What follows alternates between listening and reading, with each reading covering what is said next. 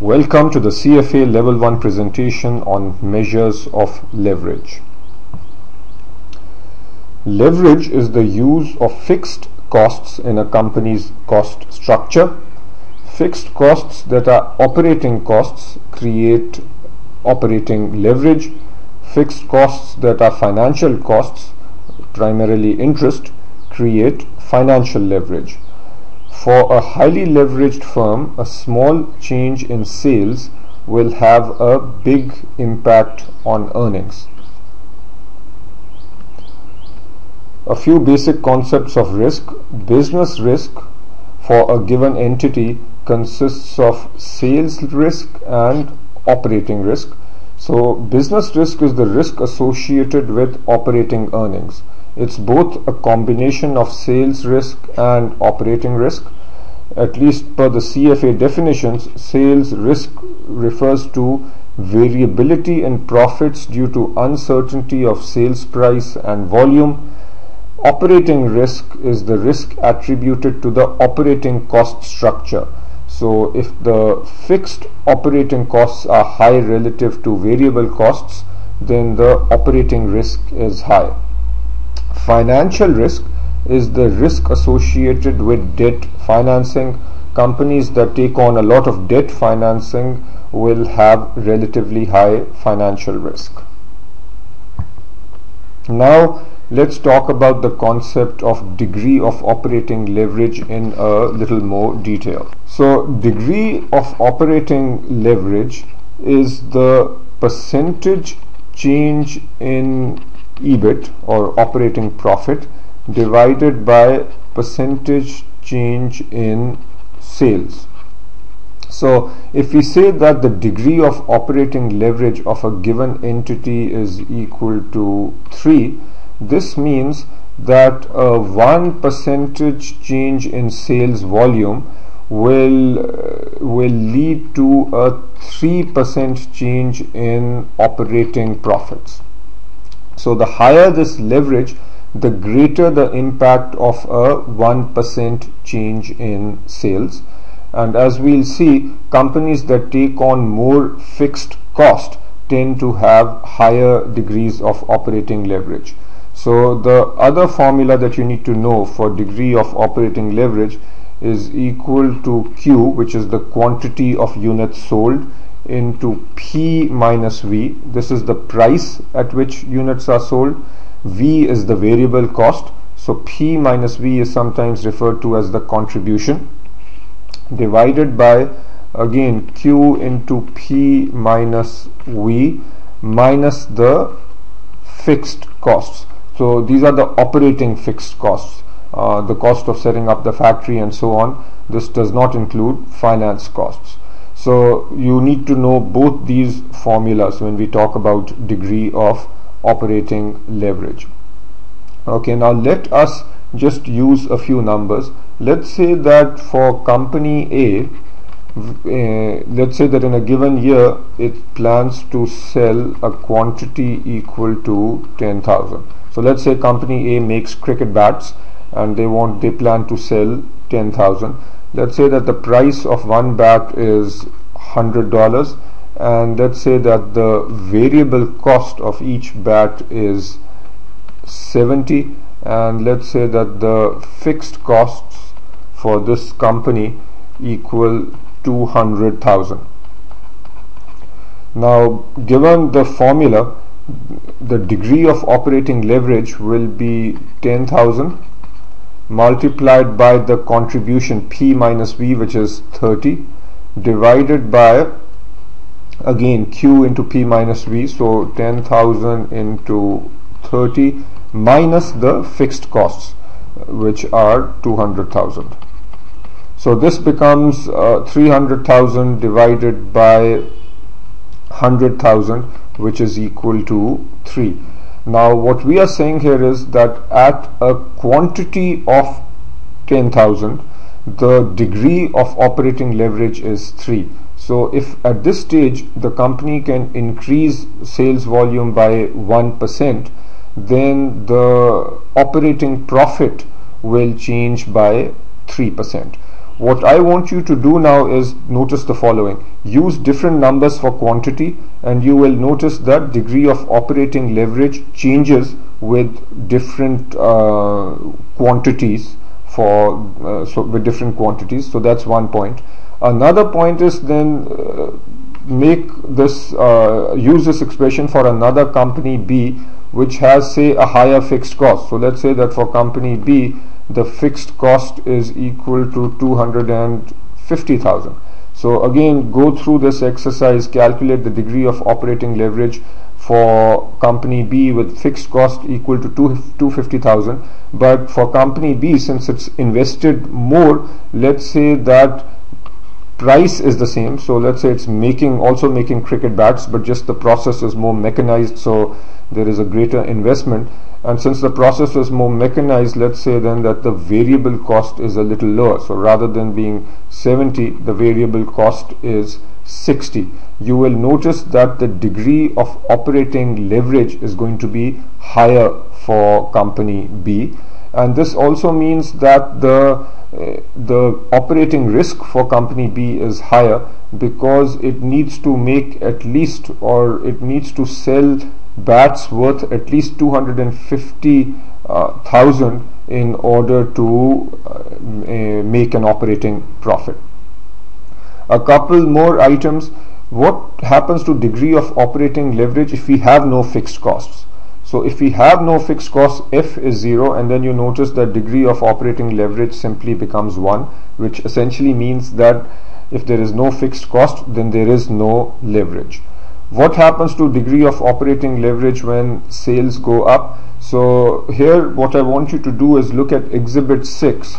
So Exhibit 6 in the curriculum, and you will see a nice picture of the relationship between quantity on the x-axis and the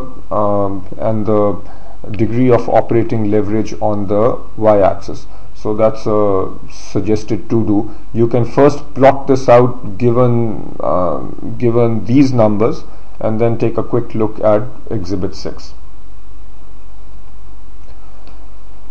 Operating leverage. So generally high upfront investment, so high fixed costs, which is what we just talked about, leads to high operating leverage, and we will see this in pharmaceutical companies, software companies, where the fixed costs are very high and the variable costs are low compared to selling price, so the contribution margins are higher.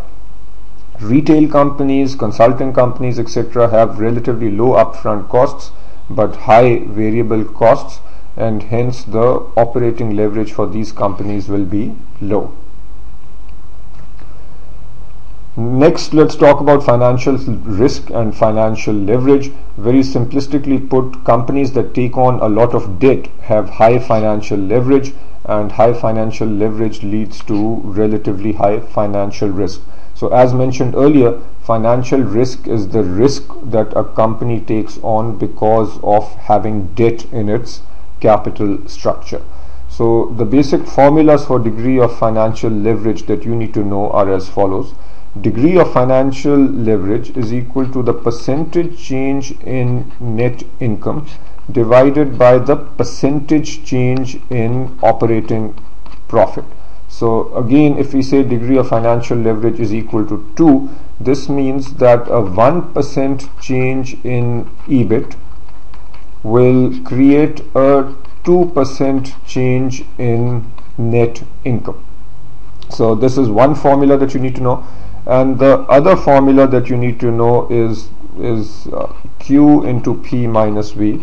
So again, quantity, price sold, variable cost, minus the fixed operating costs, divided by the same thing, QP minus V minus F, and now there is an additional C. C stands for the interest related cost. So here again, notice that if we have no debt, then C will be 0 and the degree of financial leverage will be 1.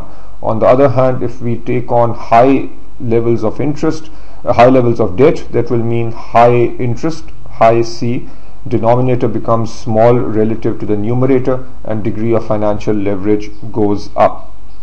So continuing with the example that we just saw, let's say that the same company which makes cricket bats, so quantity again, let's say we plan to sell 100,000 and we have again price equal to 100, variable cost equal to 70, and fixed cost was equal to 200,000.